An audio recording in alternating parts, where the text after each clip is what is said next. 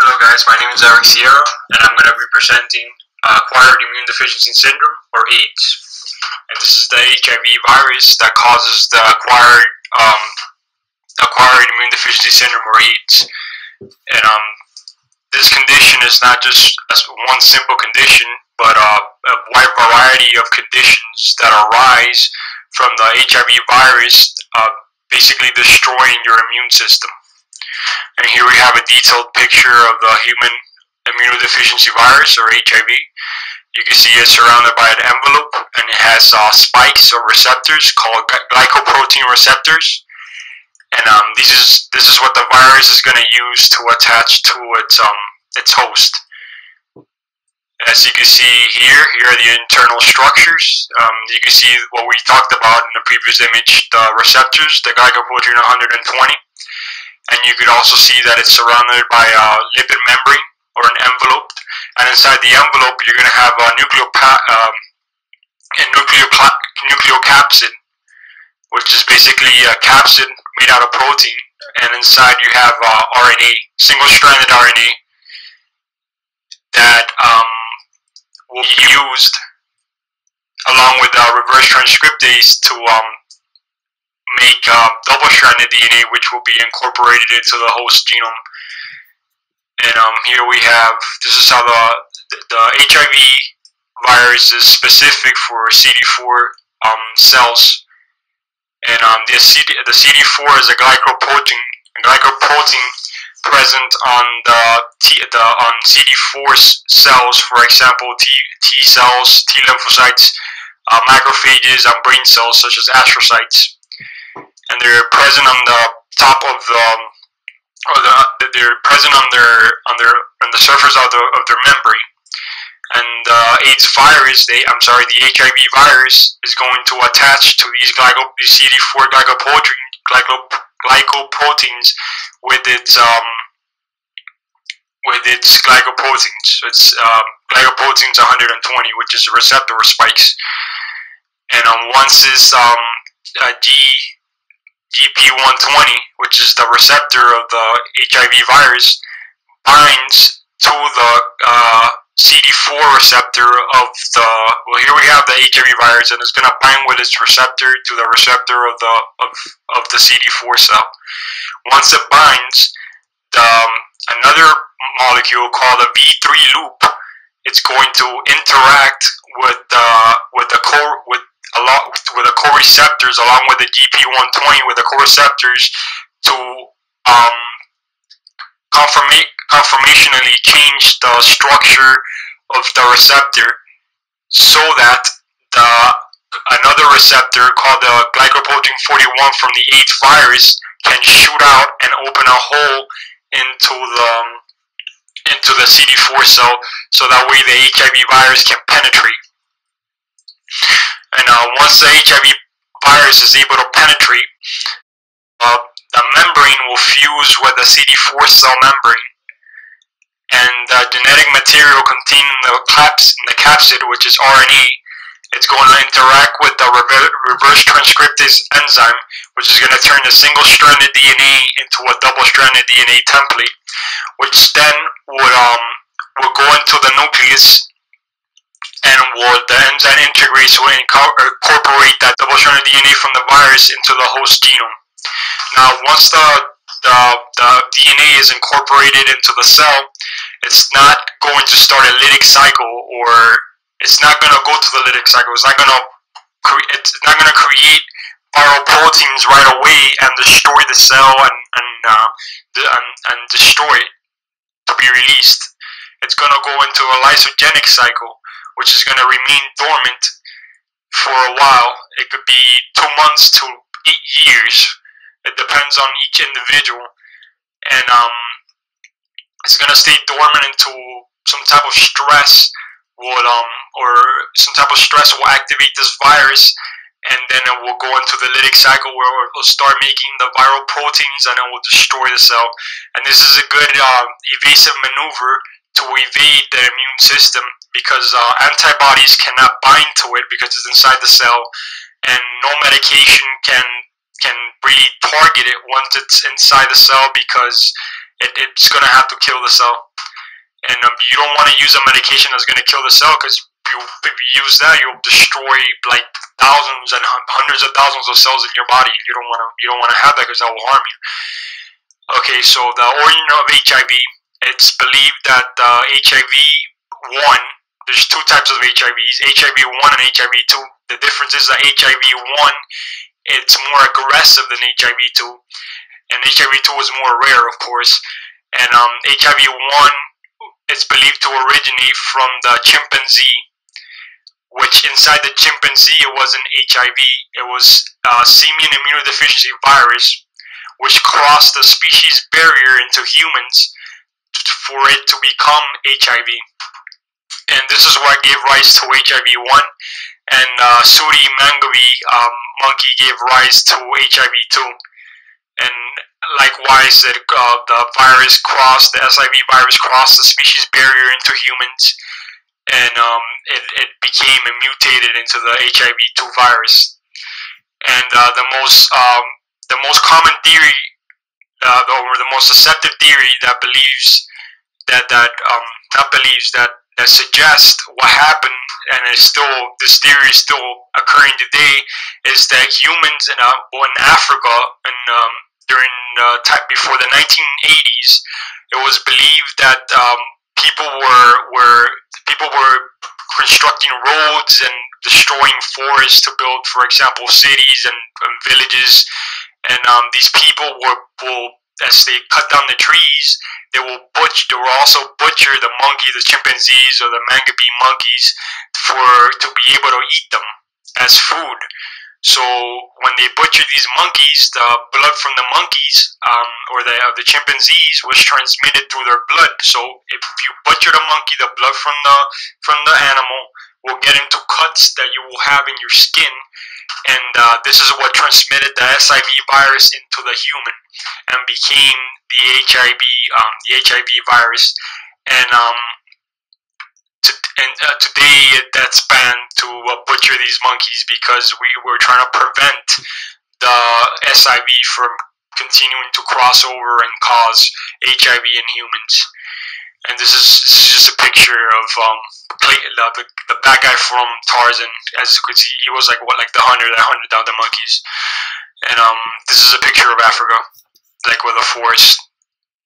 Okay, so HIV.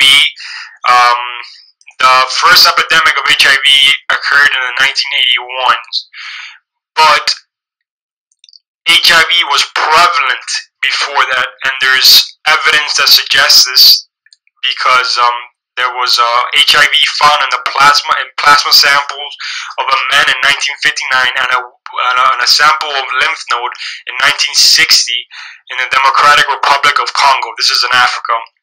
And also in 1998, they examined plasma from an HIV patient, and suggested that the virus was introduced around the 1940s and 1950s. And this could be possible because the virus is lysogenic, so it takes time for it to appear. So it is possible that the virus was introduced in the 1950s and remained dormant until the 1980s, where it became prevalent.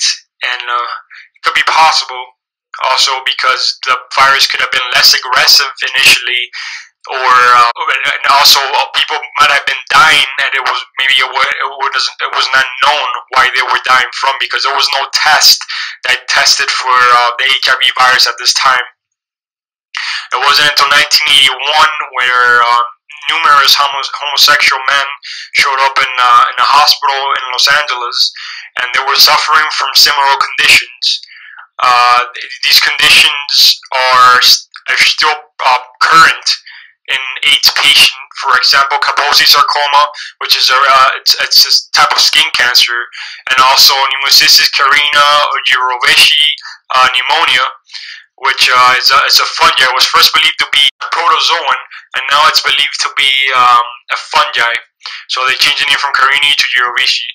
And also the patients were also experiencing a low T cell count because the HIV virus was destroying all the T lymphocytes, and there were also other opportunistic infections present in these homosexual men. And as you can see here, this is Kaposi's sarcoma. You can see you form these patches of red-colored pigmentations on the skin, and also pneumocystis pneumonia. You can see that the pneumonia. You can see the fungi growing on the lower part of the lungs, observed by these white spaces. So Kaposi sarcoma, it's you can see it on the skin as patches. These are tumors in the blood lining, in the blood vessel lining, and you can see them as red or violet. Red, or you can see kind of violet here, and you could also form them not just on your back, but all over your body, including your skins, and more aggressively, it could form inside your organs. And this could happen in less than 2 years. It could attack the internal organs such as the lymph node, the GI tract, the liver, the spleen, and other soft tissues. And it's not the HIV virus that causes this condition, but the HIV, since it impairs the immune system, then you're going to have, and it will impair the immune system, and it will also attract the herpes virus type 8, which will cause the Kaposi sarcoma to happen. And here you can see the sarcoma happening along the face of this individual. This is a before and after picture. And it could also happen on your gums, on your extremities, and even on your internal organs. This is a liver. You can see these. You can have sarcoma on the lining of the tissue, on the blood vessel lining of the tissue. You can see here the formation of tumors. And this condition could be very aggressive, and your organs will eventually lose function because of these tumors, and you could die from it. And okay, moving on. This is pneumocystis jirovecii pneumonia, which is an opportunistic fungi, and it takes residence in the alveoli spaces inside your lungs. So they'll be located here, and you could also see them here on this X-ray by the white color formation here on the bottom of the lungs. This will be where the alveoli are present inside your lungs, and it prevents the oxygen diffusion, so you're constantly going to be you're not going to be able to breathe. You're going to have a shortness of breath, and you're going to be coughing. You're going to have this dry cough with no mucus. And here you can see a tissue sample. You can see the organism here, present here. You can observe it here. Okay, moving on. So, in the 1981s, the population was affected by this epidemic, and there was no test to see what, and nobody knew what caused this phenomenon. And in 1982, there were misconceptions. For example, physicians believed, like the scientific community believed, that this condition only arose in gay men, so they gave the term gay-related immune deficiency, which was disproved and became a misconception, because now women were becoming infected with the HIV virus too, because of course the infection can be transmitted by sexual intercourse. And drug users also became high risk. Drug users that used injections, heroin, like the needles, that will share the blood from one human to another, and it will transmit the virus. Here is a drug addict injecting themselves with whatever medication they're taking. He could be transmitting himself with the virus. And also hemophiliacs at this time were getting the virus, because there was no screen to test the blood that was donated from one individual to the other one. So an HIV positive infected individually could have easily transmitted the infection to to another human which was receiving the donation. For example, the case of Ryan White, which was a child basically. He was I believe in high school, and he was a hemophiliac, which they don't clot the blood properly, and they constantly need a blood transfusion. So he received a blood transfusion from an HIV infected patient, and he did not live to be, I believe, older than 18. I believe he died when he was 18. He died very young, also because the blood wasn't screened correctly. Also, the mother was also observed that the mothers were also transmitting the HIV infection to their infants through the blood shared by the placenta. So the babies can become infected with HIV because the mother's blood is being shared with the baby that contain the HIV infected blood, that contain CD4 cells basically. And also, if for any reason you encounter some type of drug user and you want to give them advice along in your career, they could disinfect their needles with you could tell them they could disinfect their needles with bleach, which is going to pull the envelope right out of the virus because it's a detergent, and the virus would basically die. And you're going to have to rinse the syringe with this detergent solution such as Clorox and this bleach solution, and then rinse it with water, and this will disinfect the needles. Which I don't encourage anybody from doing drugs, but if they are going to do drugs, this will prevent them from getting HIV, which is a million times worse. So moving on, these were the two guys that identified HIV virus. Luc Montagnier, which was a French virologist. This is Montagnier. Was the first to isolate the HIV virus, and he called it lymphadenopathy associated virus, or LAV. And also Robert Gallo, he was a medical researcher from the U.S., was the second one to discover the HIV virus, and he called it the T lymphotrophic virus type 3. And these guys discovered this virus a couple of days from each other.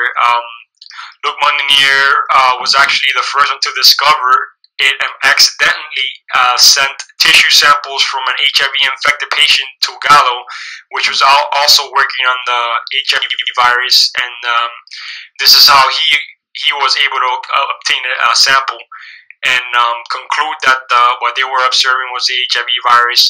And thanks to them, and this was discovered in 1983, 2 years after the primary epidemic.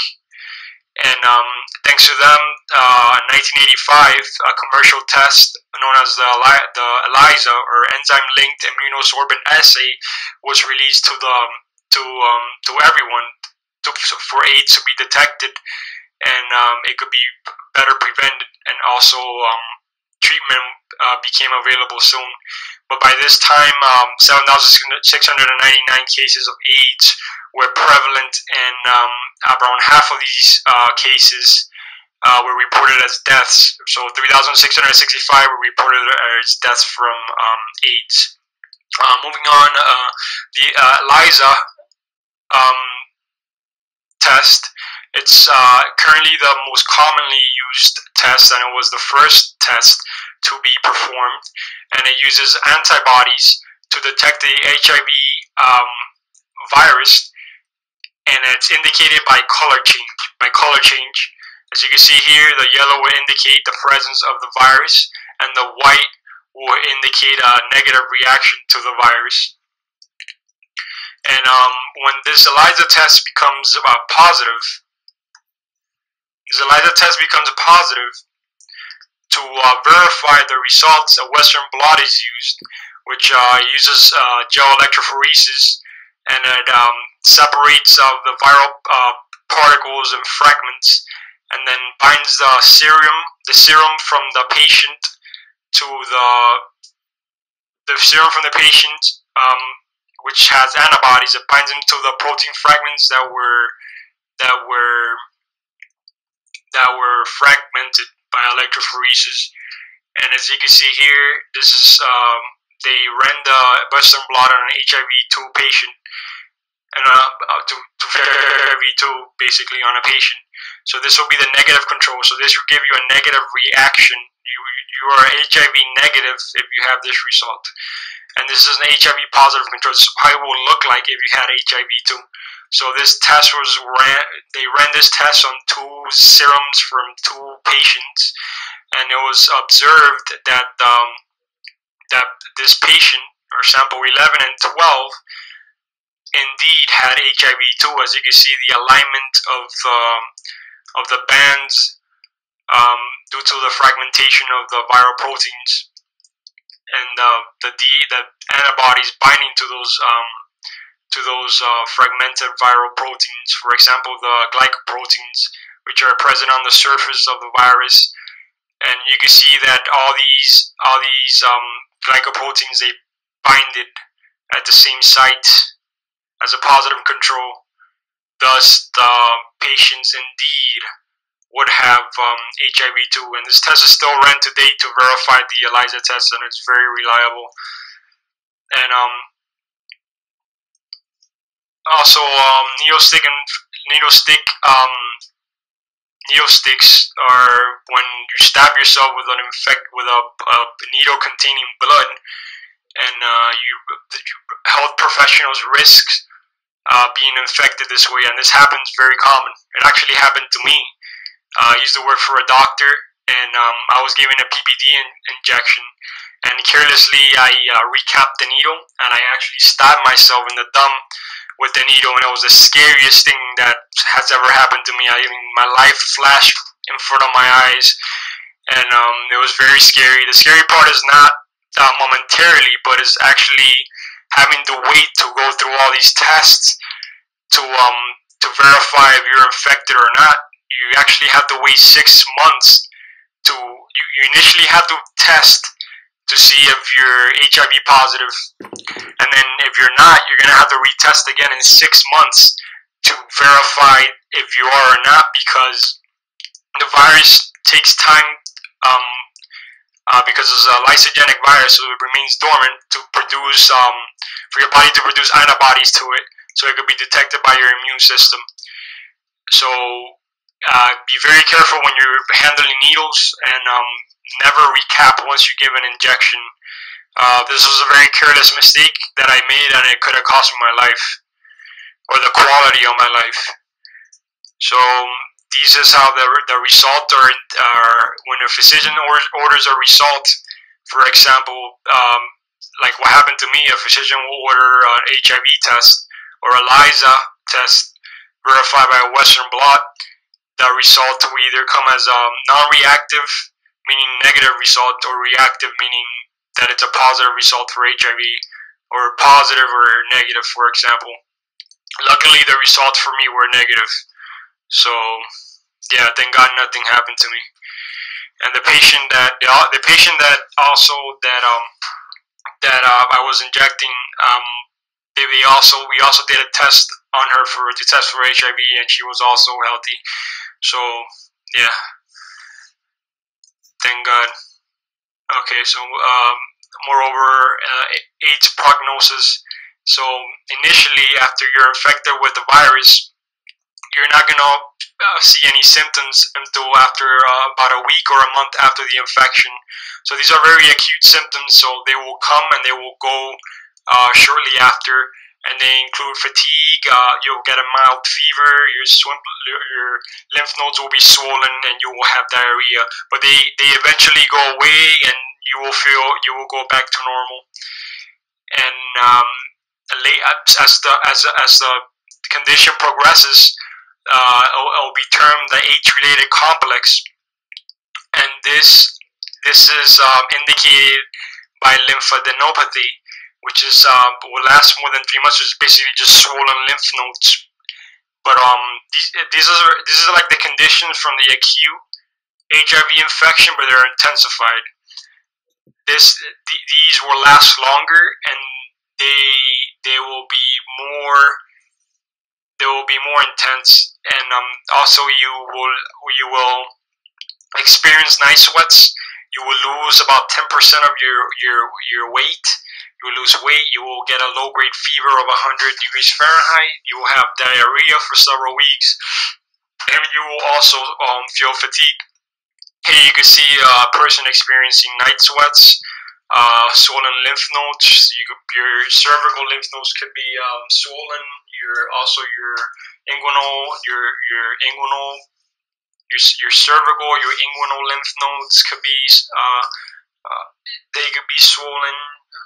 Also, your axillary lymph node could be swollen, and you also feel very tired. And after that condition, usually around 2 years after, if left untreated, the AIDS-related complex will come back. This is term AIDS. This is what the AIDS condition will be like. The AIDS-related complex, which was all of these conditions, will come back, and you will have a wasting syndrome. You'll develop a dementia complex, nephropathy, which is basically your liver, your kidneys. You will have renal failure. Your kidneys will no longer work, and you'll probably have to be on dialysis. You'll develop Kaposi sarcoma, pneumocystis, carina, pneumonia, like I mentioned before, and other opportunistic infections. And here we have what I mentioned, the wasting syndrome. It's basically extreme weight loss due to the AIDS condition. You will have chronic diarrhea for more than 30 days. You will lose your appetite. You'll be vomiting. You'll feel weak, lethargy. You'll be depressed. You'll lose more than 10% of your weight, and your appetite will also be lost. And you will have fever for over 30 days. As you can see here in the picture, it's a very, very sad condition, which you lose it could be more than 10% of your weight. It could be very intensified, and you will feel very weak because of this condition. It's a very sad thing. Also, since AIDS attacks CD4 cells, your macrophages, which are cells that can cross the blood-brain barrier, can infect brain cells such as astrocytes, which are CD4 cells. And your brain cells can become infected with HIV, and your brain cells can also be destroyed by the HIV virus, and you could experience brain deterioration, loss of memory and concentration, confusion, slurred speech, trouble coordinating muscular activities. And here we have a picture of a normal brain. As you can see, the ventricles of the brain, they're this shape, and this is the volume of the brain, and you can see the white matter. And this is a brain with Alzheimer's. You can see a brain with Alzheimer's is going to have larger ventricles, and it's going to have apparently less white matter, and it's going to be kind of deteriorated. It's not going to form this shape. Right here is kind of deteriorated. It has a smaller volume. And this is a patient that has HIV positive cells on their brain, and you can see that their ventricles are really enlarged, and their white matter is kind of deteriorated, as well as the volume of their brain. You can see the brain here is more full, or has more volume than the one here. It's more squished together, and it has this brain deterioration that will lead to all of these symptoms. It's dementia, so you're basically your brain's not going to be as active. You're not going to remember things as well as a normal person will be. This is another one of the very sad conditions that AIDS causes. So there is treatment out there that will prevent the HIV virus from binding at all these sites where it interacts with the cell. This treatment is called a highly active antiretroviral therapy, or HAART, and it's basically going to use numerous medications, which is termed the AIDS cocktail, because you have to take around 20 medications, 22 I believe, 22 medications every day to be able to bind to stop the HIV virus from binding at all of these sites in the cell. So it will stop it from binding to the surface, the receptor. It will inhibit the reverse transcriptase. It will inhibit the integrase from integrating the viral genome into the host genome, and it will inhibit the protease inhibitor, which opens the plasma membrane so the cells can lyse the cell. And most patients don't want to take all of these medications every day, and the treatment could also be expensive, so many patients are discouraged from taking their medications, and this is what leads to for AIDS to progress from HIV infected patients to progress to AIDS patients, which the conditions worsen. And there's people that have very good treatment, like Magic Johnson, for example, and they could live with an HIV positive infection for a really long time and not develop AIDS. And there's people that they don't have the same resources to be able to do this, and they unfortunately they do not live as long. Also, vaccines. There have been vaccine trials. There have been vaccine trials, but they have not been successful. They have failed because this is due because the HIV virus is very mutagenic. It mutates very fast. The HIV also avoids antibodies because it hides inside the cell, so the antibodies cannot bind to it and stop it. And also, we cannot use animals as trials because the HIV only is effective in humans. You cannot put an HIV in an animal because it will have it would not be able to survive. It needs a CD4 cell. And also, the volunteers can only volunteer once for the trials, and there's a high liability insurance, so not most people want to perform these experiments because it is costly, because whatever you're giving the patients, it could hurt them, and this could be very expensive because you could kill someone basically. So there are currently attempts to make a virus that inhibits the self. But basically, it targets the glycoprotein 120, which is the main receptor that binds to the cell. So they're attempting to make a vaccine that will stop the cell from binding to the cell surface of the CD4 cell, and this way the virus will not bind to the cell, and the HIV will not be able to infect the cell, and the HIV will not be able to progress in its life. And also, this has only one patient has been cured from HIV, and this is Timothy Ray Brown, which received a bone marrow transfusion because he had leukemia. He was diagnosed with leukemia, and he also had an HIV. So his immune system was basically destroyed. So by giving him a bone marrow transplant, he would be able to regenerate the hematopoietic tissue in his body and be able to give rise to new cells, to immune cells and red blood cells, and all of the cells in his, and most of the cells in his body.